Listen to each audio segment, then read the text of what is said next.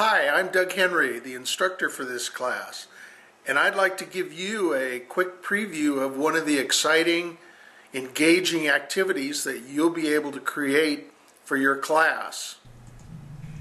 I'm opening a Spell Blaster game that I adapted from one of the games in Scratch.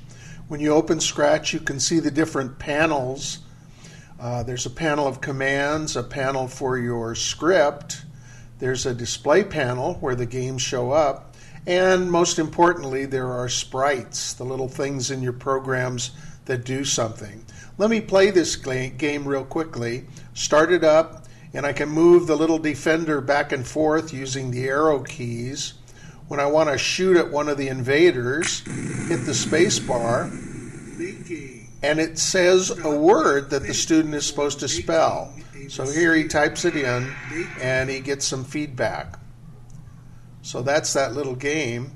All of the action is contained in the explosion sprite. And here you can see a list of the words that are in the spelling quiz. And for each word, there is a little sound which can be re-recorded.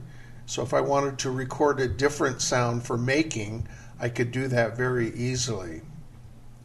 So that's the game. Well, thank you for listening, and I'll be looking forward to seeing you in class.